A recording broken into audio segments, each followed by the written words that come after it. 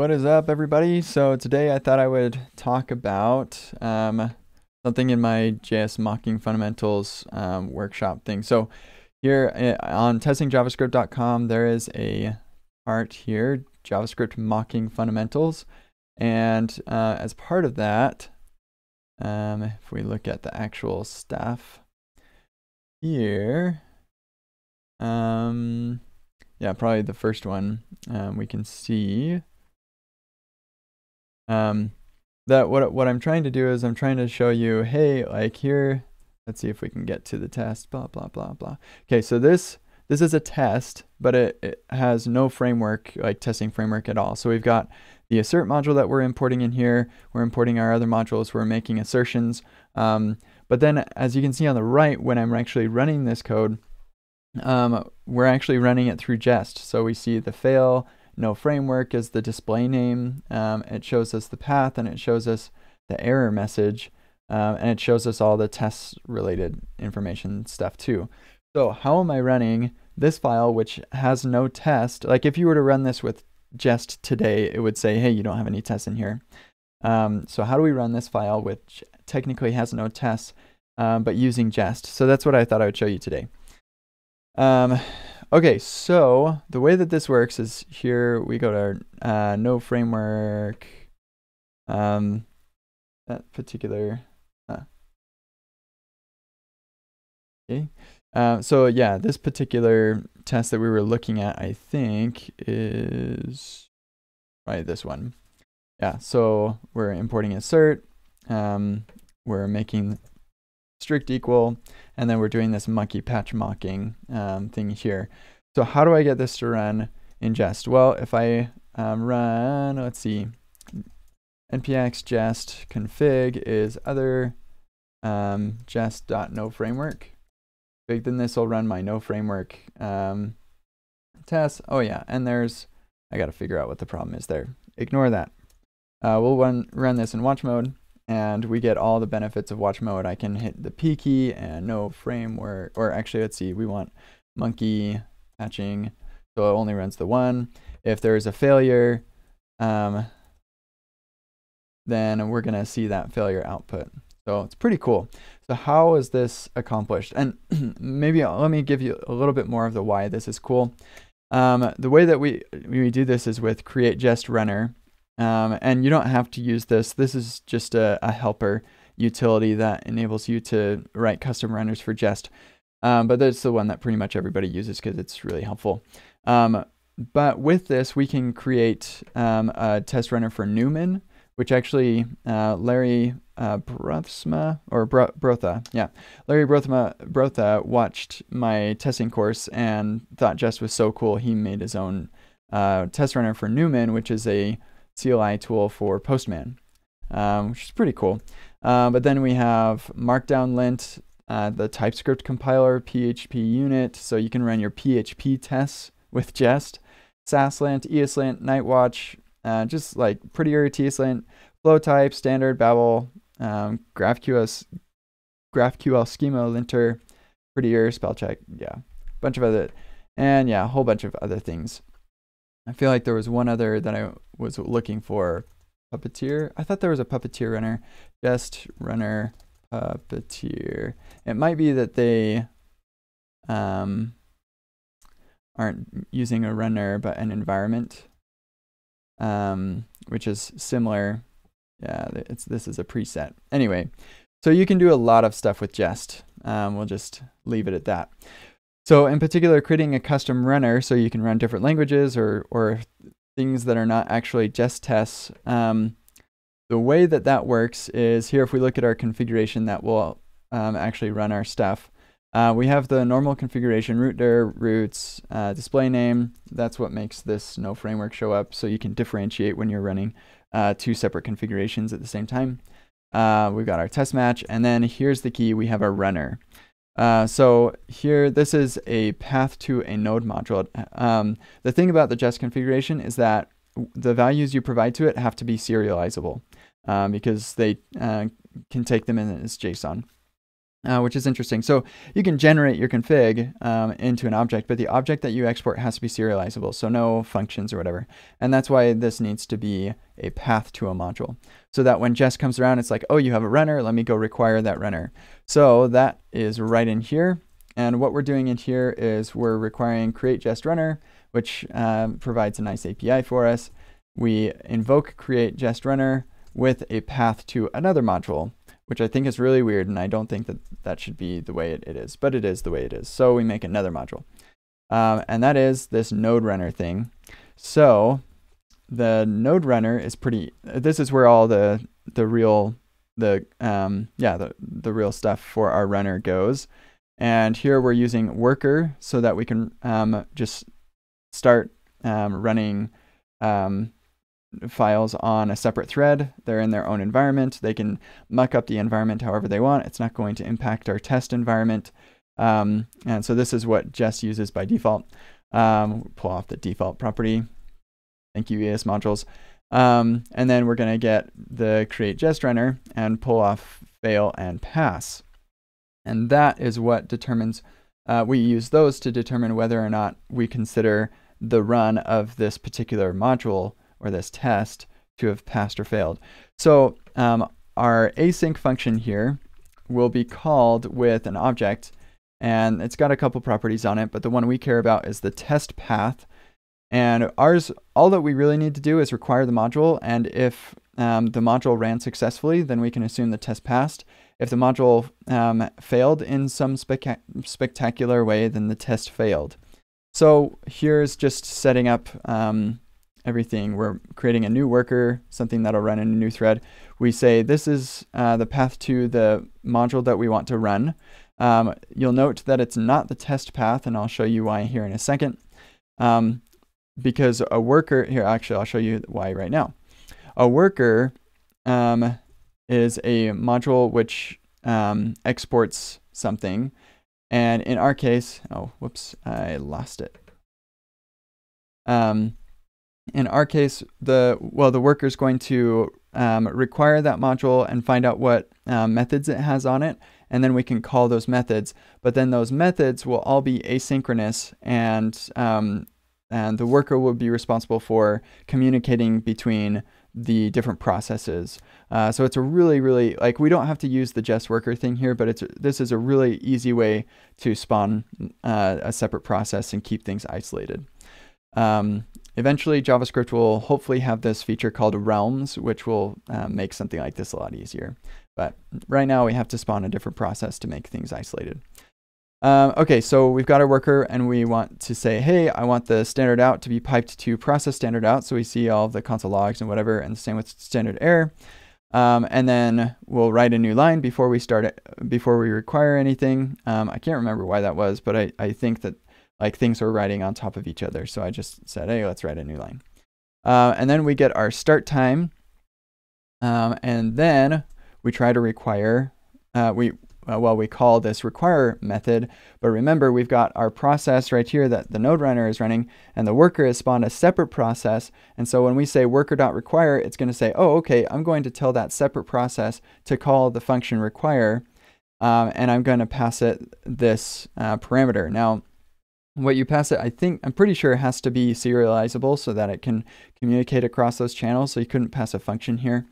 I'm pretty sure that's the case. But yeah, because I can't imagine how they would do that with closures and whatnot. So we're just passing a string, and then our require is going to take that module path, and it's just going to require the module path. And if this function throws an error, then our promise will reject. If it does not, then our promise will resolve to whatever was returned. In our case, we don't care what was returned because it's just running this code. So we're just basically, we'll say, hey, require that thing. And if it fails, then it's going to fall into this catch block. If it doesn't, then we'll continue on here. So if it doesn't fail, we're going to call the pass method from create Jest runner. And we'll get start and end. We got the start initially, and the end is what it is now. And so that is useful for the time label there, and also the time label here. And then we specify which test this is. We specify the path. There are other options that you can put in here, but this is for our node runner. Okay, so then on the fail side, we have a start and end. And then here for our test, we're going to say, here's the path to the thing that failed. Here's the error message. This is the error message that the worker is going to give to us because this require function blew up in this process. And so the worker is going to say, hey, I'm going to throw that same error over here. And so that error message shows up here. And then we can give our own title for the failure. So if I say, again, if I switch this to hi, then we're going to get test failure. Jest is going to take care of the X there and colors and whatever. And I think in the video, this showed up as, no, it didn't show up as red. I'm pretty sure that there would be a way for me to make this actually show up as red, which would be kind of cool. Yeah, we're not doing that right now. So yeah, that's basically how it works. So just a quick review. In your Jest configuration, you specify a runner. Like I showed you, there are lots of runners already on NPM that you can use. And then with that runner, you can use, let's see, you can use create Jest runner, and I recommend it because it's got a nice API. You don't have to. I think, I actually don't know what the raw API is. But yeah, here then we're going to invoke create Jest runner with a path to a module that exports an asynchronous function. It accepts the test path, and then you do all the worker stuff. Inside of here, you do whatever you want to. It really doesn't matter. All that matters is that you return an invocation of pass or an invocation of fail. So whatever passing and failing means for your runner, that's what you do. And that's it. Okay, let me review any questions, and then I'm going to jump off. So, is there any way to make Jest projects run in specific order? Yeah, that's a good question, Sebastian. So Jest has this really awesome feature, which actually I do show in this course under Configure Jest for testing applications, projects, Configure Jest, nope. Support multiple configurations with Jest projects features. Let me see if I can show you. Okay, so here we have a server version of our test and a client, because some of our code can run on the server, but it also runs in the client. So we want to have separate tests for those so they're in different environment, right? But I don't want to run one after the other, which is what we're doing right here. I want to run them at the same time. And so here we use jest - projects, and we can run them both. Actually, I don't know why I showed you that, because I've got it right here. You can also use the configuration here, and we say that our projects and point to a Jest configuration or a path that has a Jest configuration. And so then with that, I lost the words that I was going to say about that. Yeah, so it'll run it all at the same time. So this is a long way to answer your question. No, I don't believe that it's possible to have it run one after the other. If you want to have it run one after the other, or run in a specific order, then just run them. Like run this one in the terminal, then run this one. Or you could use and. I don't think that there's any way, and it's kind of against the idea behind the feature in the first place. The idea is I want to run everything all at the same time, in the same process, like same watch mode and whatever. So yeah. All right, let's see. Okay, so Unsalted Skies. Let me mention this. So we got this plus new date. I actually copy pasted this. If I were to do this, I'd probably do this, get time. I'm pretty sure that's the exact same thing. Here, let's try it. Yeah, it still works. So that's normally how I would do that, because I feel like that's more clear. That plus there, that's some clever code. Any way to import global CSS into Jest.js DOM? I want to test, for example, if an element has cursor pointer, if it has a prop on click. Yeah, so I'm actually maybe going to be investigating this a little bit.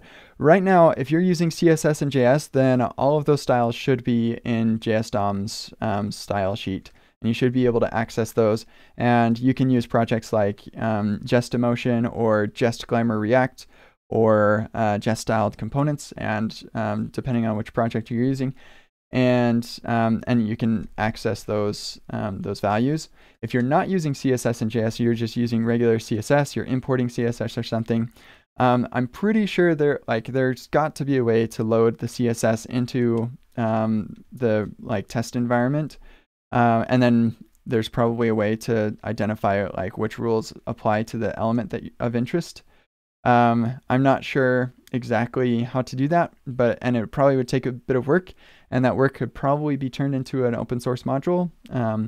So in my work at PayPal right now, I am doing some work on a component library that is using regular CSS, importing it with Webpack Css Loader. And I think that I'm going to want to test some of these things, and so I'll be working on this, and we'll see how far I get. So let's see.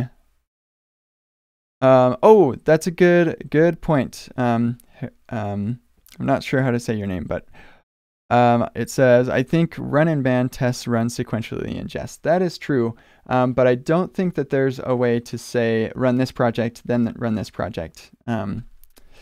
Okay, I'm using custom bootstrap. We need to move to CSS and JS. I think it's pretty great. I'm actually starting to think that regular CSS is good for, this is actually something that Jamie Kyle is talking about recently, but for a design system, regular CSS is actually a good idea.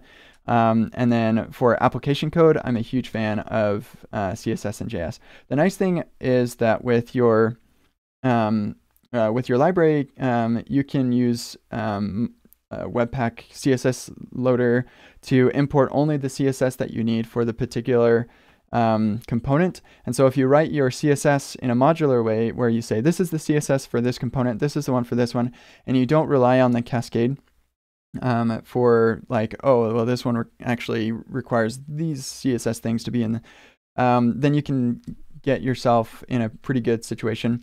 Right now, I'm actually building something I'm calling rclassy, which is basically like styled components, except instead of providing inline CSS, you provide class names.